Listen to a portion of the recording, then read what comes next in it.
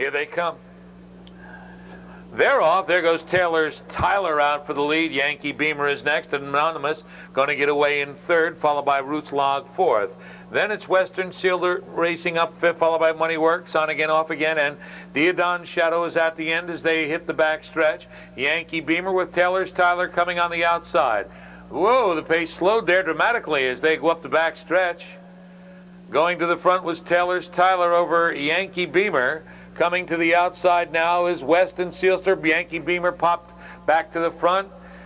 Back to second now, Taylor's Tyler. On the outside, Weston SEELSTER, followed by Anonymous. It was 30-2 for that quarter around the turn. Weston SEELSTER now from the outside, up to get the lead. Yankee Beamer is back to second, followed by Taylor's Tyler. Then it's Anonymous. As they pass the stands, Weston SEELSTER and Eddie Davis Jr., they sensed the slow pace. They rushed up. They got the lead. They opened up 2.5. Yankee Beamer back to second. Then it's Taylor's Tyler. Coming out is Anonymous. 2 lanes further back, Roots Log. Then it's Money Works, on again, off again, and Diodon's Shadow, 59.